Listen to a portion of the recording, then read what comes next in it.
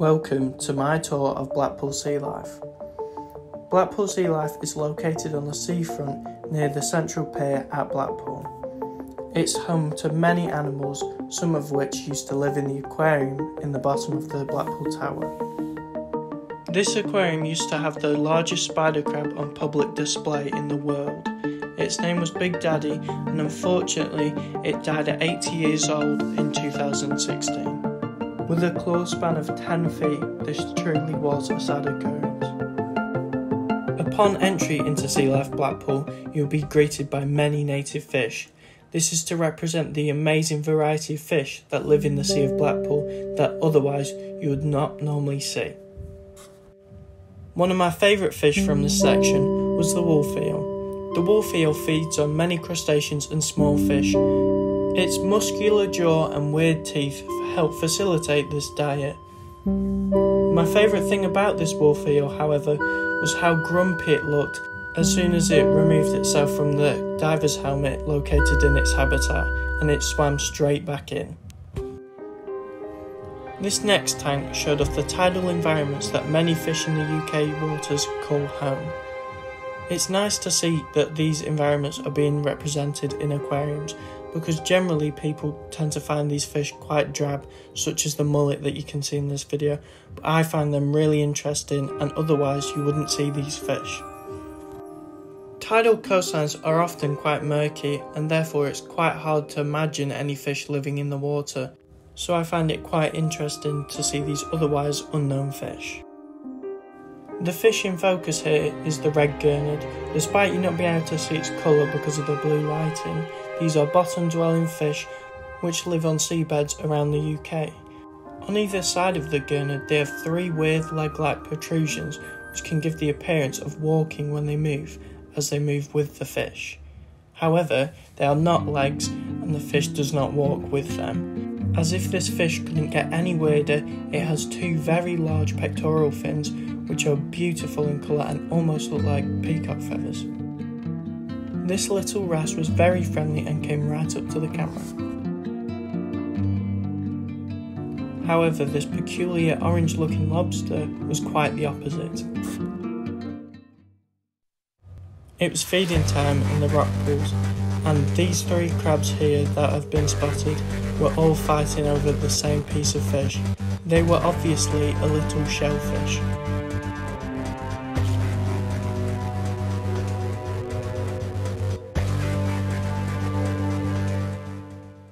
All jokes aside, the way that these crabs use their claws to manoeuvre food towards their mouth is rather interesting to watch.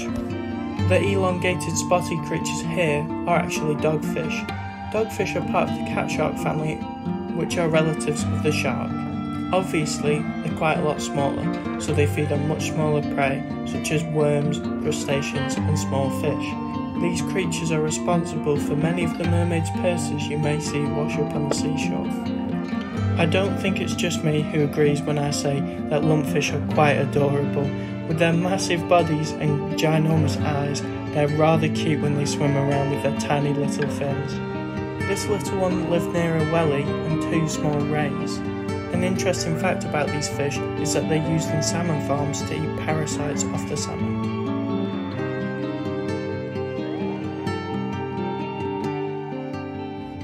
Now, onto the largest native tank that they had in the aquarium. This tank contained many large specimens, including haddock, cod, sea bass, rays and larger dogfish. One individual in this tank who was quite peculiar was a sea bass with a hunchback. In some of these larger species of dogfish, you can see their similarity to sharks, and despite their skittish nature, I surely wouldn't want to get bitten by one of these. In some of these videos, you will see the rays swimming up onto the glass.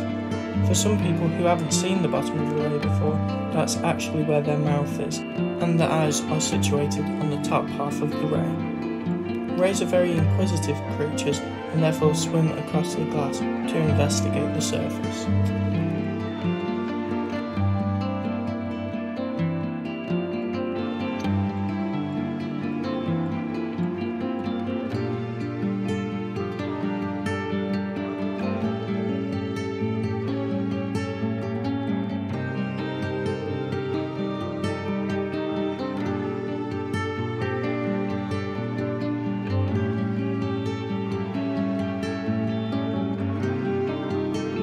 the following two videos you will see one of the larger dogfish swimming with its nose above the water. Personally, I'm not sure why it does this, but it looks almost as if it sneezes at the end of its movement, so I suspect it could have just had an itchy nose.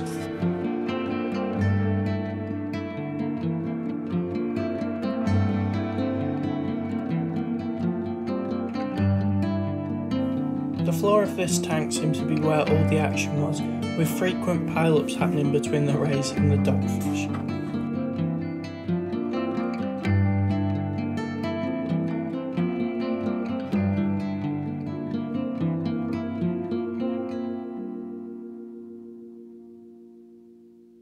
This next tank simulated the environment of a shallow tropical reef. There was a plethora of different fish inside this tank. Some of the more notable specimens included a wobbegong, black-tip reef sharks, and the blue-spotted ribbon-tail ray. These species live in warm Indian oceans, and therefore this tank was trying to replicate that feeling. Around the tank there were many portholes where you could observe the fish through them, which gave the feeling that you were inside the tank. You'll see me in one of these portholes in the video, where the sharks come really close, so one of the rays comes up to say hello. I really enjoyed the experience of going through the portholes, and some observant viewers may have spotted that one of the black-tip reef sharks has an upturned nose.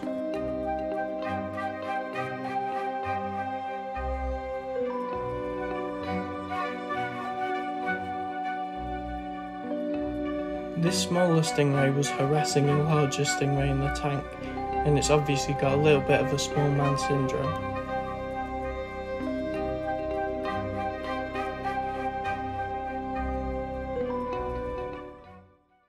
The next tank had quite a variety of species inside of it. First seen are some squirrelfish and other assorted fish, and then probably the largest moray in the aquarium, which is this big green moray. However, my favourite was the unicorn fish, as they look so peculiar. The continuation of the reef theme was done with many small tanks with many small fish in, as they would not normally be highlighted. One of these fish who was very excited to see us was the pufferfish. He kept doing barrel rolls and swimming up to the glass.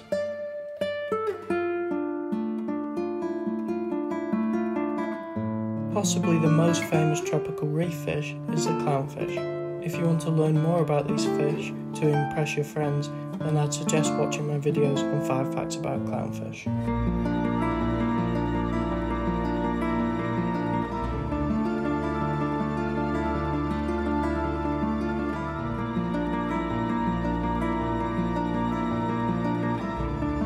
From one excited fish to another, there was a little boxfish who was very happy to see us and kept swimming towards the porthole to interact with us.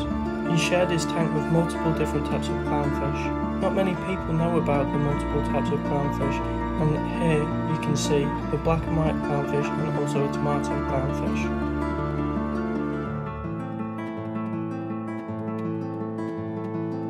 This blue-eyed tetra has an iridescent layer in its eye which reflects blue light back. As beautiful as the lionfish may appear, it is actually a deadly predator and invasive in many countries. It conceals very large spines which are venomous, and therefore is not preyed upon by many species. If you watch the video carefully, you will see that this shark in fact walks on its fins. Not only this, but the shark also possesses an eye-like symbol on its body, which is used to deter predators, making for one interesting fish.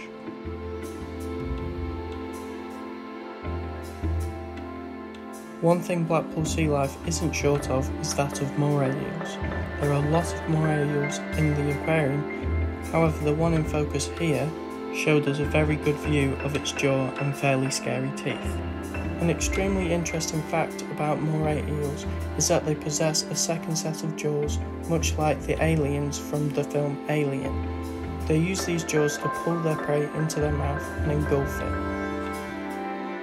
The fish you may recognise here, being Dory from Finding Nemo, is actually a blue tang. This is a species of surgeonfish that actually inhabits Indo-Pacific reefs. These odd-looking fish are garden eels. They are called this because in large collections they almost look like blades of grass in a lawn. When threatened, these fish will go underneath the sand and hide from their predators, which I guess makes them the fish version of whack-a-mole. Like most public aquariums, Blackpool Sea Life possesses a small freshwater section. This section contains many species such as the blind cavefish that you will see now. It also contains some rather gloomy looking piranhas and some very energetic turtles that wouldn't stop fighting with each other. Despite the energy levels of the turtles, my favourite fish in this section was the archerfish. These fish live in brackish waters and are known to shoot water droplets at insects hanging on leaves above, so then they drop in the water where the fish can consume them. Blackpool Sea Life does an amazing job of exhibiting this behaviour, as at feeding times they put insects on a target and the fish will shoot them. Unfortunately, I wasn't there at the time where you could see this.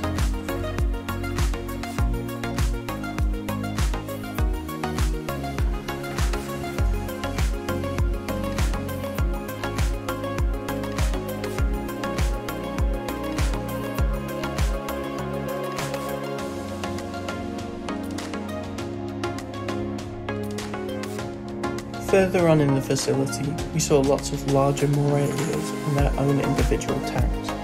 These fish can come in any sorts of colours, and these larger ones were a lot more active. There was also a scorpionfish, which is very dangerous, as if stepped on, it can cause immense harm with their venomous spines. Upon first glance, you would assume that this fish here is a moray eel, but in fact it is not, and is instead a snowflake eel, which is a much smaller cousin of the moray eel.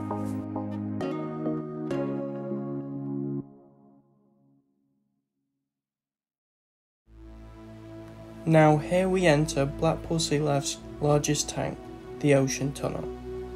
This tank contains a wide array of species, including giant green sea turtles, black-tip sharks, white-tip sharks, stingrays, shovel-nosed sharks, nurse sharks, grouper, vampire fish and many more fish, as said on the website.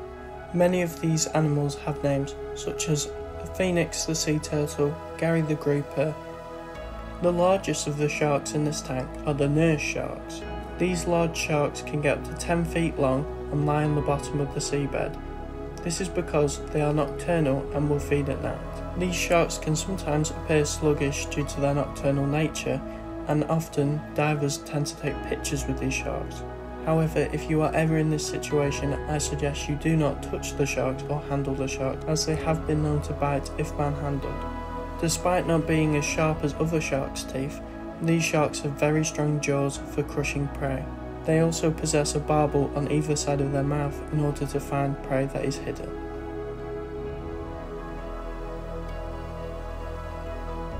Despite the sharks being the main attraction in this tank, the rays and the shoals of fish definitely stood out. All the animals in this tank were very interested to see people and would come up to the main window and interact with us. The animals were a lot more keen to interact with the main window, especially the nurse sharks who like to lay down in front of it. Being able to see these sharks up close really allowed you to appreciate the actual size of these creatures. We managed to time our visit fairly well and got to see the sharks, the turtles and the rays feed. In the following video from the tunnel, you'll be able to see these animals congregate and feed.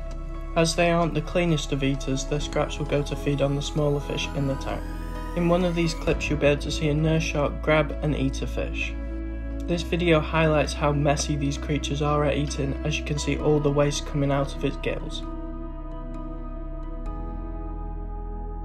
In such a large tank there's always something going on. It's very interesting to watch the complex relationships that these animals have with each other. It was almost very difficult to film because there was so much happening, and even with two of us I feel like we didn't get everything. The full glass wall window display was really amazing because it showed the entire vastness and broadness of this tank. It was really fascinating to watch, as you could always see something going on, and with such a well-stocked tank that was very vital. This was my favourite part of the aquarium, as you could just sit back and take it all in. I'm going to now leave you with the rest of this video to enjoy, and I really hope that you enjoyed this video. Let me know if you'd like me to do more voiceovers like this, and it would mean the world if you could interact with this video and let me know how it was. I hope everyone has a lovely day, and I'll see you next time.